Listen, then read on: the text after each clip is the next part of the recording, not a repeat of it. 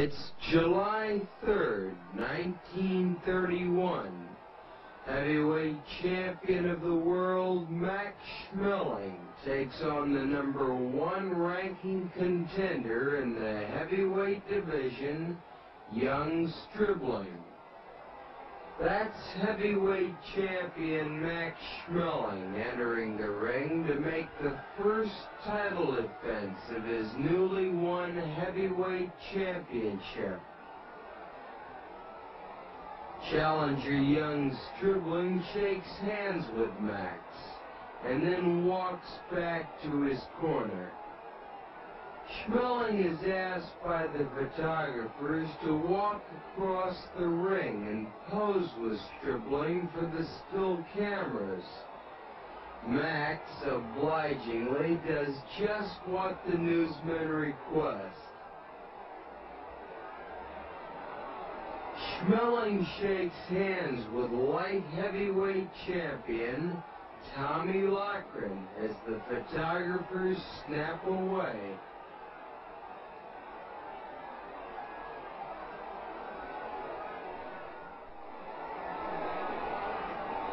In round 1, Schmeling, with back to camera, starts off carrying the fight to his challenger.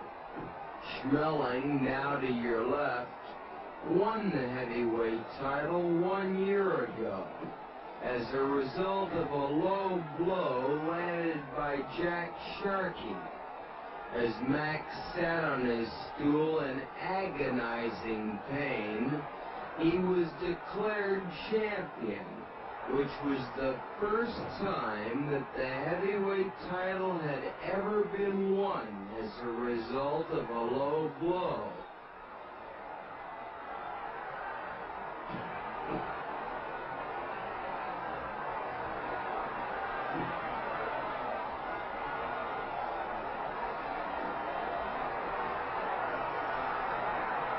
Even though Max is the heavyweight champion of the world, Stribling, now to your left, has had a great deal more professional experience than the champion. Stribling turned professional when he was only 17 years old back in 1921. His real name is William Lawrence Stribling, but he was very quickly nicknamed Young, and has been fighting under that nickname ever since.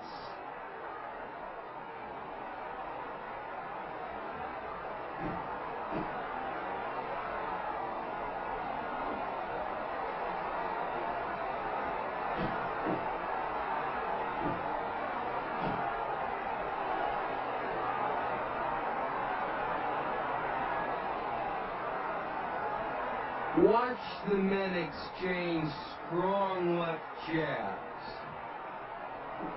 Schmeling is looking to shoot in his straight right, the punch which he used to score practically all of his 30 KOs. Schmeling has taken round 1 by being the aggressor and landing the more effective punches. Round 2 was scored evenly by the judges, but Stribling evened things up in round 3 by scoring well to the body and winning the round clearly. We're in round 4 of this scheduled 15-round heavyweight championship fight, and both Schmeling and Stribling are looking to send in those big right hands.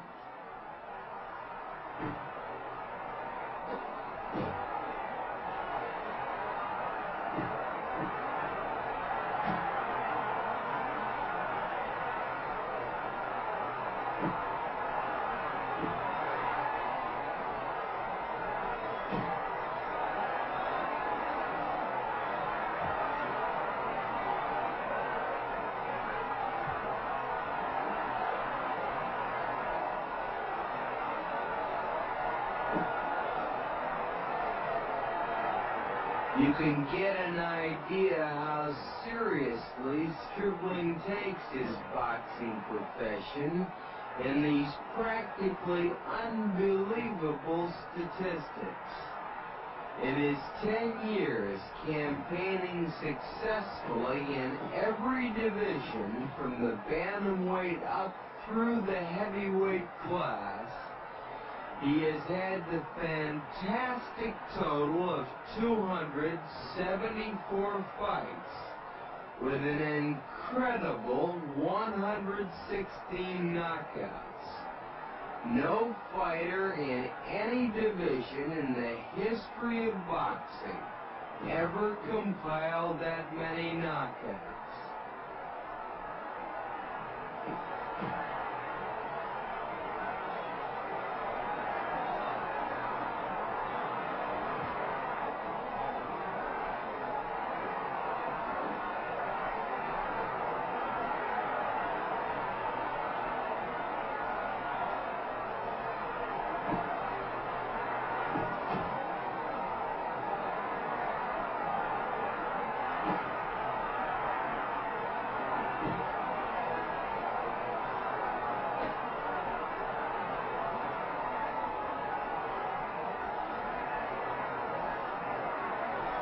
You'll see Max snap in 2 lefts and follow with a right.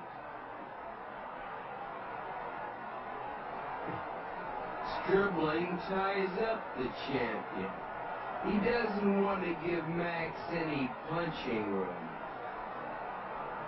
You can place Stribling's 224 fights in proper perspective when you realize that the champion, Max Schmeling, who has been fighting 8 years in the heavyweight division, has had only 52 professional fights. Stribling has had almost 6 times that many contests, yet there is only 8 months difference in their respective ages.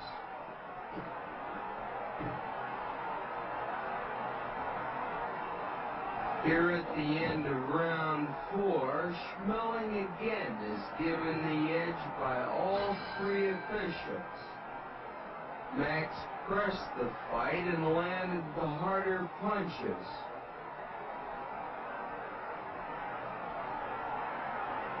Stribling, sitting in his corner, is told he has to be more aggressive and has to use his right hand. In rounds 6 through 8, the men fought on even terms, with Schmeling forcing the action throughout, while Stribling landed very effective counterpunches, both to the head and body. Here in round 9, it's still anybody's fight. Schmeling has a slight edge, which seems to justify his being the 3-2 favorite. Stribling shoots in a punishing right to the body and a left to the jaw. Those were the best punches of the fight thus far by Stribling.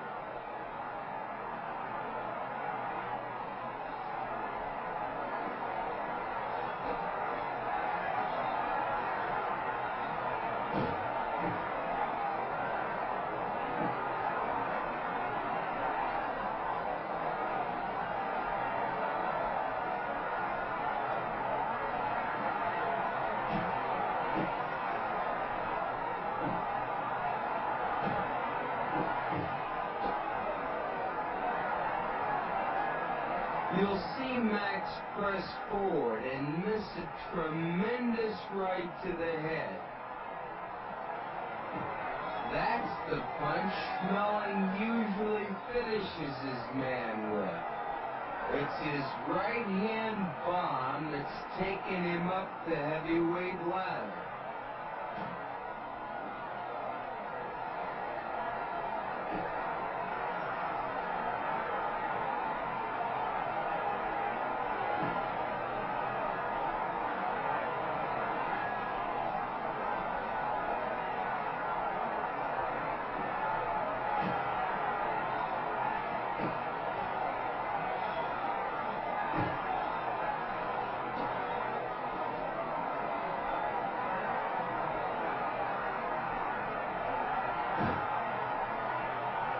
While Max is aware of Stribling's sensational knockout record, he too has flattened the finest heavyweights in the division with that devastating straight right hand.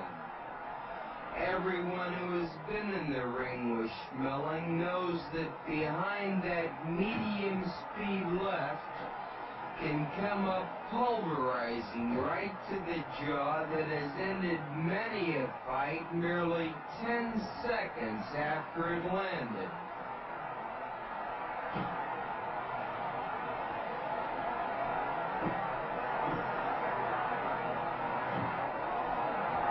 Stribling is laying all over Schmeling. Notice how he will continuously tie Max up by getting in close, not giving Schmeling punching room.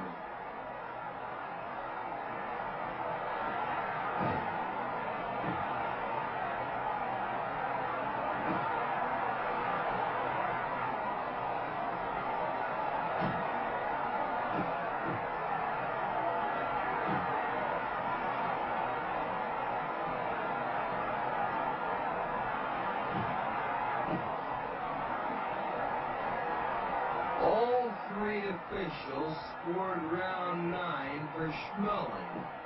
It appears that these last 6 rounds can still determine whether there's going to be a new heavyweight champion of the world.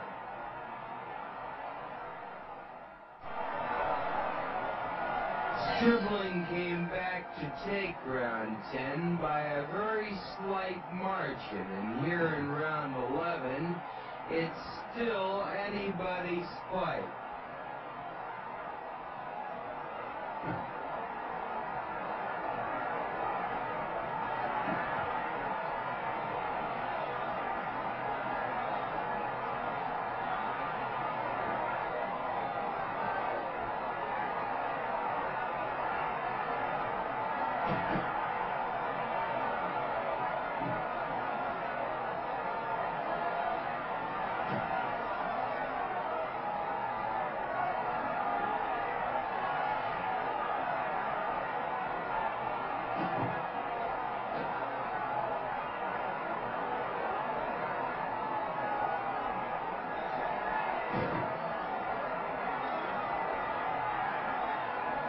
After Schmeling won the heavyweight championship as a result of that low blow landed by Jack Sharkey, the New York Commission was hotly in favor of an immediate return match, but Schmeling turned thumbs down on it. In the meantime, Stribling compiled such a huge knockout record that the New York Commission relented and told Max that they would recognize Stribling as a logical contender. Watch Stribling land a short left and jolting right to the head. Stribling is still in there, looking for that knockout here in round 11. You'll see Max pour it on now, landing good, solid punches.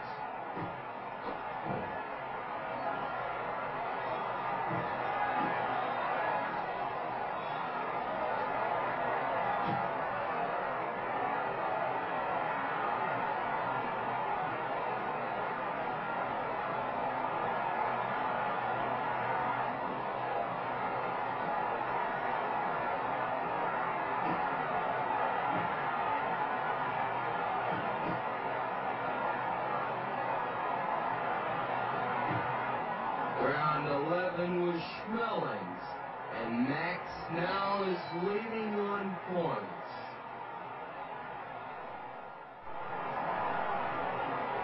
Schmeling took round 12 convincingly, scoring hard punches on the inside. Here in round 13, Schmeling is really stepping up the pace. He seems much the stronger of the two and appears to be looking for an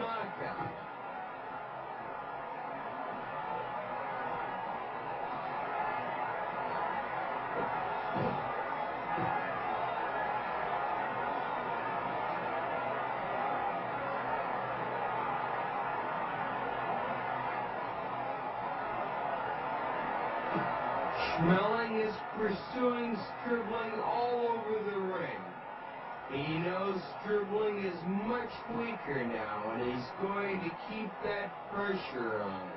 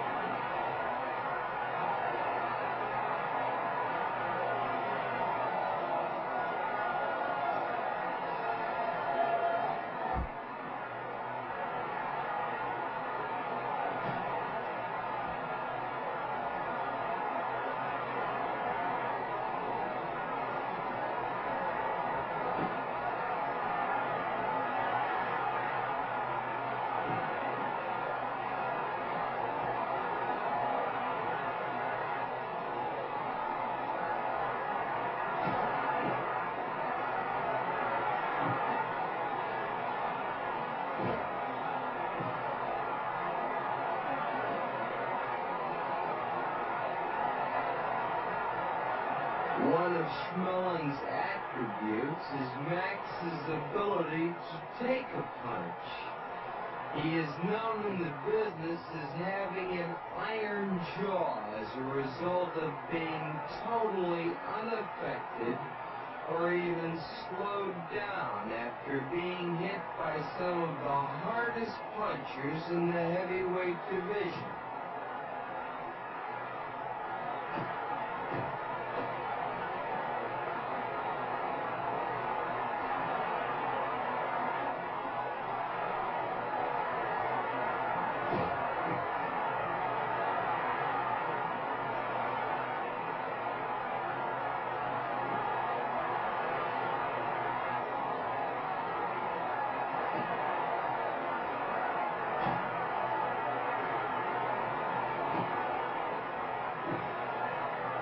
It's all Schmeling here in round 13. And as the round ends, it appears that Stribling can only win by a knockout. This is the 15th and final round. The 14th was again all Schmeling, as he continued to batter Stribling to both head and body.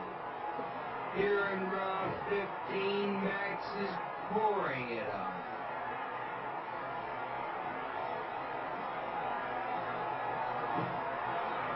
Watch closely as Schmeling lands a smashing right to the jaw and Stribling goes down. Here's that crushing right to the jaw in slow motion. The first knockdown of the fight here in the final 15th round.